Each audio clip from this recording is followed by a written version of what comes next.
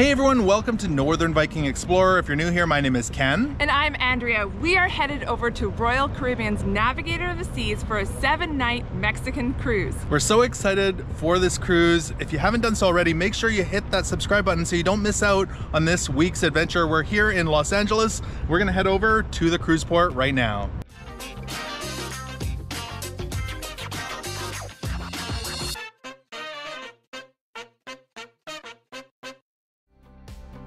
So we dropped off our rental car and we're taking an Uber over the Vincent Thomas Bridge here in San Pedro to the Los Angeles World Cruise Center. We are getting our first glimpse of Royal Caribbean's Navigator of the Seas as we pull into port. But this is not her. This is the USS Iowa. It's actually a museum that you can book and tour around. The Navigator of the Seas is docked right beside her, and we've got convenient access here to berth 91 and 92.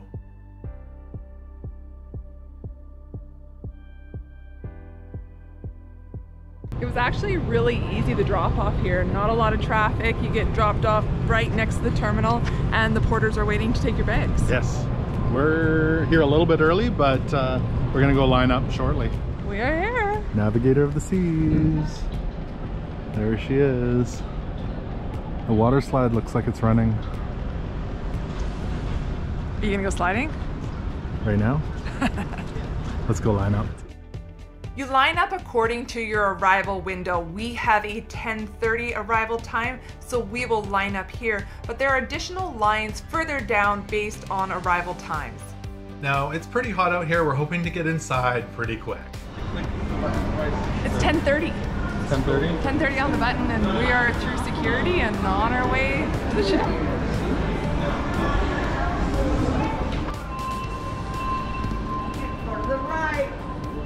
I'm so excited. Me too. Me too. I love getting on the ship.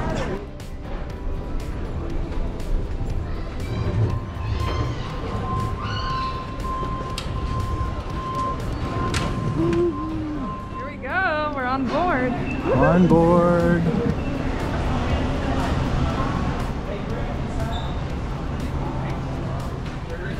Hello, Navigator.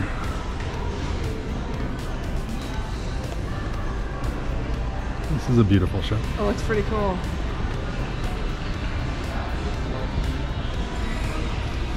Way up there. We're gonna do our muster drill right away, so A1. A1, we'll get it done. Muster is done. We are ready to explore. We actually could have watched the muster drill information on the app before we got on the ship, but we didn't do it this time. That's okay, they just gave us a quick demonstration. It was really fast and we were off. The Royal Promenade is here on deck 5. You can see the cabins overlooking the promenade. There's a bridge there. We've got the Cafe Promenade, as well as the Playmakers Sports Bar and Arcade. They've got a pool table in here and lots of screens with the game on. There's a table shuffleboard there. Mario Brothers, that's pretty retro. Jenga. They've also got complimentary foosball. Kitty corner to Playmakers, you will find to drive for. This is a great place to stop and get your hair done, especially for formal night. Royal Caribbean's known for placing classic cars around their ships, and here in the promenade, outside the bamboo room, you're gonna find an orange Volkswagen. There is a beautiful tall chandelier, and check out how high the ceilings are. Down the floor, you will find a full Starbucks. But let's go over and check out the main dining room. Such a beautiful dining room. It's one of the most beautiful dining rooms. 3 stories. Massive chandelier. It's gorgeous. Breaking your rule, I'm peeking at the menu and they have some of my favorites. Spinach and artichoke dip, oh, and crispy crab cake.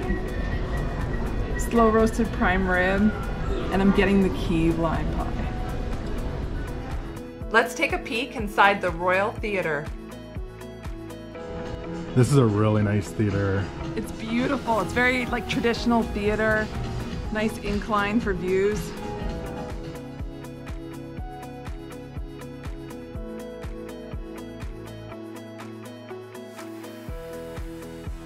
check the safety page in the Royal Caribbean app for more information. And welcome on board, everybody.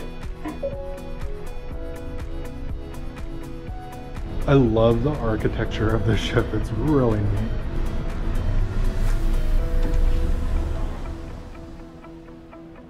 This is the adult-only solarium pool area.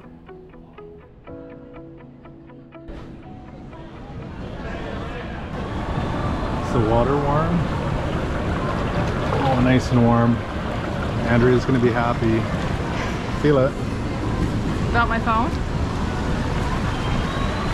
Oh yeah, that's good. That's been perfect. At the aft of the ship here on deck 13, you're gonna find a lot of fun. They've got the flow rider back here with great views. There's also the Riptide and Blaster water slides. You'll find the rock climbing wall back here, as well as a large sports court. And there's already some people enjoying it and shooting hoops. Shall we go have lunch at the Windjammer? Yes, let's go. Have a little bit of everything going on here though. Looks good. Yeah. Chicken, macaroni and cheese. The macaroni and cheese is really good. Yeah, I took some too.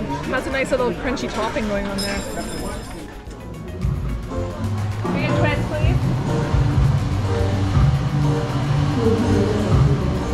How's the cone? It's good. How's your cone? It's almost gone. That's good. One of the great complimentary lunch options is El Loco Fresh, where you can get some nachos, quesadillas, burritos, or you can make a taco with beef, chicken, or pork. They look delicious and we'll have to try this another day. There's also a salsa bar with guacamole and tomatoes and salsas and cheese. Lots of great toppings. Now the ship looks like it's starting to fill up a little bit more people are on board, but if you haven't sailed out of San Pedro before, you're basically sailing out of a container port, really a lot to look at, and the Vincent Thomas Bridge, which we went over this morning, is famous for the jump in Gone in 60 Seconds. Cabins are ready, let's go check it out. Andrea, can you give us a tour of our cabin? I'd love to. So we are in cabin 9233. It is an inside cabin towards the front of the ship. But let's start over here on this side.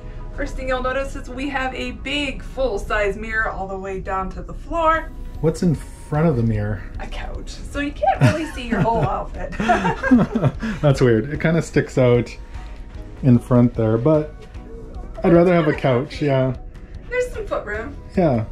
That works well. There's our couch. Now we did bring these hooks and we'll have them linked below in the description. We like to hang stuff off of them. Can you check if the walls are metal there, Andrea? Yeah, let's see. Oh yeah. That works great. And what about the ceiling? Wonderful.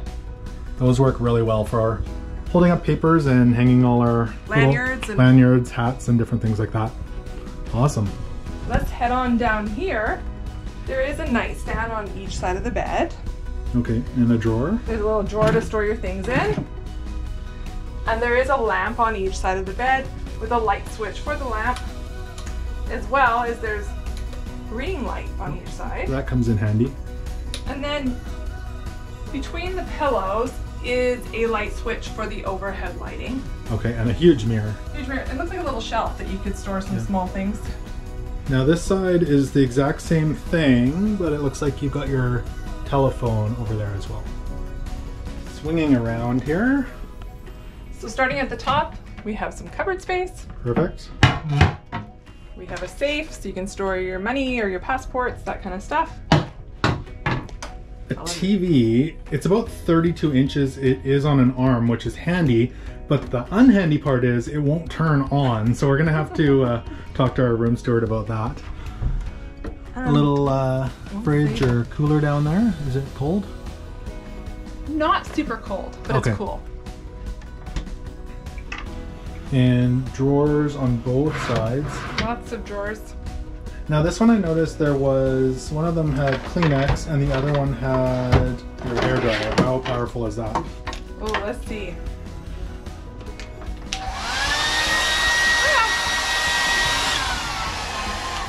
It's much better than the built-in ones that you find at a hotel. Yeah. Lots of lighting here around the mirror. And there is some more storage here on the side.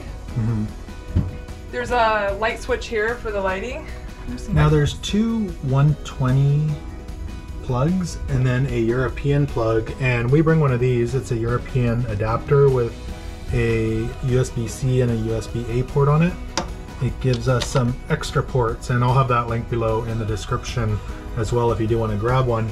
And then there's also an announcement channel volume here as well that you can adjust. Going up, we have a temperature control. The thermostat. And then our main closet is here as well. It's pretty tight in here. Yeah, it is pretty tight. Are you ready?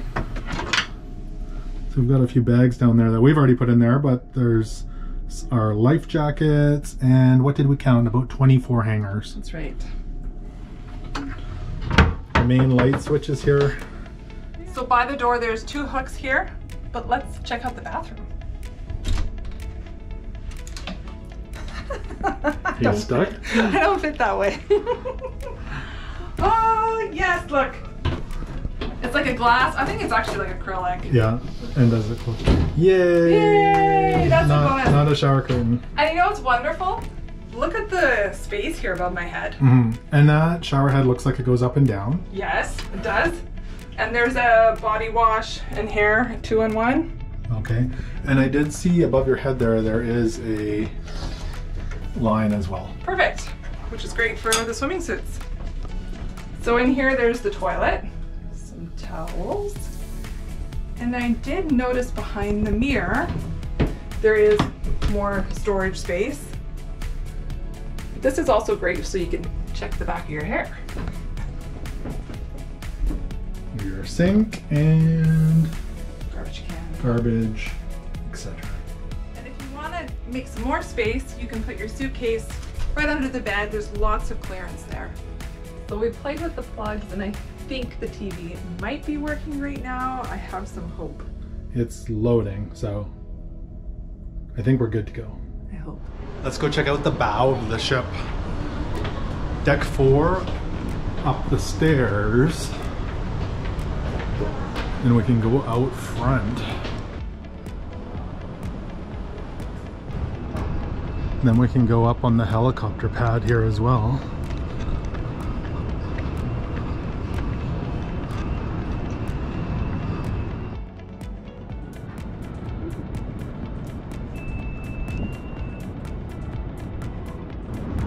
The Iowa.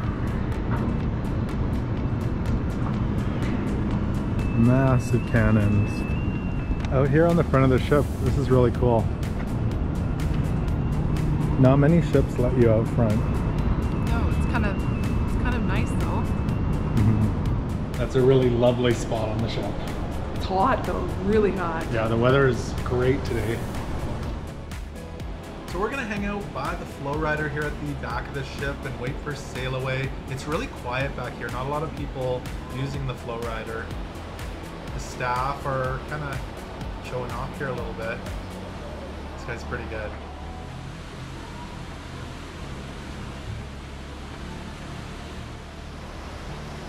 It's also a great time for beginners to pick up some new skills.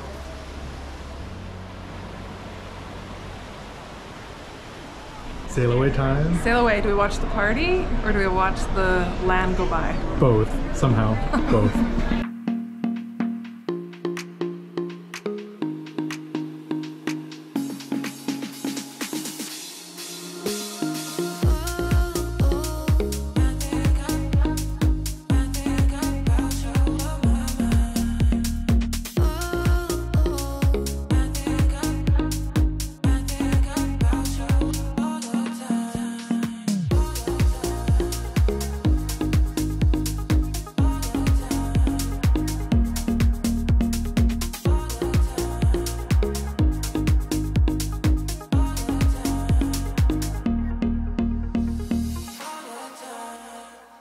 So we are all unpacked here in our cabin. After sail away, we came back to our room, and it feels nice to have everything put away and ready to go for the week. So It does. I feel like we're organized and we found a spot for everything. There's actually quite a bit of storage space. At first you're kind of like, where are we going to put everything? But we figured it out.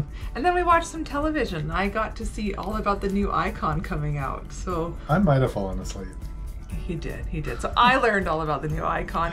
But we have my time dining, so we're gonna head to dinner soon. We made the reservation before the cruise, but you can do standby too. But and you can tell me all about the icon on the seas at dinner, so yeah, maybe we'll book that. I don't know, we'll see. Pre-dinner donut? I know. They said it's just tonight though, so I have to have one. Oh, I don't know if this was a good idea. Well, they had donuts, and it was only tonight. Just tonight. I asked. I said, is this again or just tonight? Just tonight. So, pre-dinner donut before we go to the main dining room. What a wonderful evening we had here on the Navigator of the Seas. It's been an amazing day as well. It's been a fun-filled day with lots of great activities and great weather. Yes. Amazing weather. Great weather. The sail away was beautiful. And then tonight we did dinner and we did a couple of shows. There's so much to go over. It was just an awesome evening. Let's start with dinner. So we have my time dining. So again, we can choose when we want to eat in the main dining room. We just make a reservation, or you can also line up and wait by kind of like standby line. So let's start though with what we had tonight. Well, first off, we got to sit right by the window. Which is a bonus. You did ask. I did ask, and that was awesome. There was some couples next to us that we chatted with for quite a while, so we had a great time there. But appetizers. Let's start with appetizers. So I had the crispy crab cake. I like to get this because it's different. It's not something I would make at home. It was good. Yeah. And I had the, this is one of my favorites, the spinach and artichoke dip. Comes with chips and the spinach sauce. You had some of it. It's quite rich, but it's really good. Yeah. Highly recommended. It's a nice appy. It's really, and actually quite a bit of sauce, or dip, I should say, not sauce. Yeah. It's a generous portion. Now for dinner. For the mains. I should also mention we had buns. Roast buns. And the cheese buns are my favorite. Yeah. Like, my favorite. And we had lemonade as well, so it was really good. But the main. Yeah. Oh, I should mention our waiter kept bringing out more drinks too. Like he was great that way. I had the slow roasted prime rib with mashed potatoes, a little bit of carrots and broccoli. It looked really good. Yeah, it was a big piece of meat. Thankfully, not too much mashed potatoes because I was already pretty full because I might have had a donut before dinner. This was the problem. We went to the Windjammer just to look. And then they were making fresh donuts. And it was tonight only. I asked, tonight only. And you know what? It was so worth it. It was. It was amazing. If you see the fresh donuts, make sure you grab them. They're really good. Amazing. All right, so yeah, so the prime rib was really good. Big piece of meat. It was tasty. And I had one of my favorites. I've had this before. It's called the Southern Fried Chicken, and it's got a Tabasco and honey sauce. It's not too spicy, but it's got a little bit of zip to it. That's really delicious. It comes with some corn on the cob as well as mashed potatoes. That's one of my favorites on here. And I did notice they were serving, when we walked up to the donuts, that they had fried chicken up in the buffet in the Windjammer as well. So good to know. So if you miss out on the chicken, you can hike up there and grab some. Now for dessert though, I knew what I was getting. When we were on the Ovation, Ken ordered the key lime pie and I did not.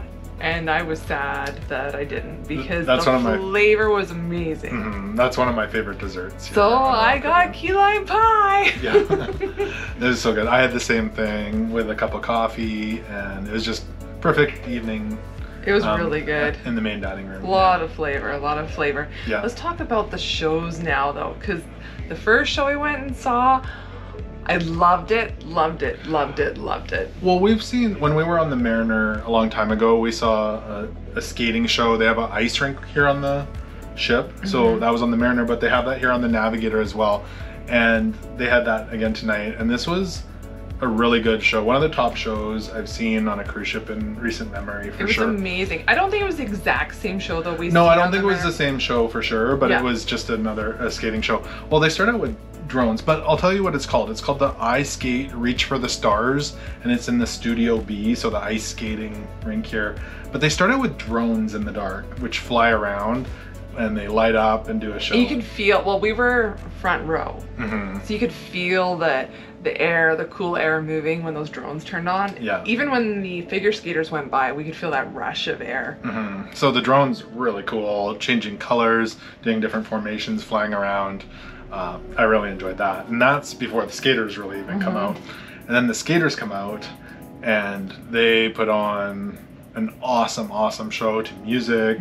I don't know what all the terms are, but they do their axles and spins and even like spinning people around and over their head and all sorts of fun stuff. So they're amazing. And keep in mind, this ice rink is really small, so they don't have all that space to skate down the ice and build up speed. So they're having to like really work in a small amount of space with a lot of other skaters.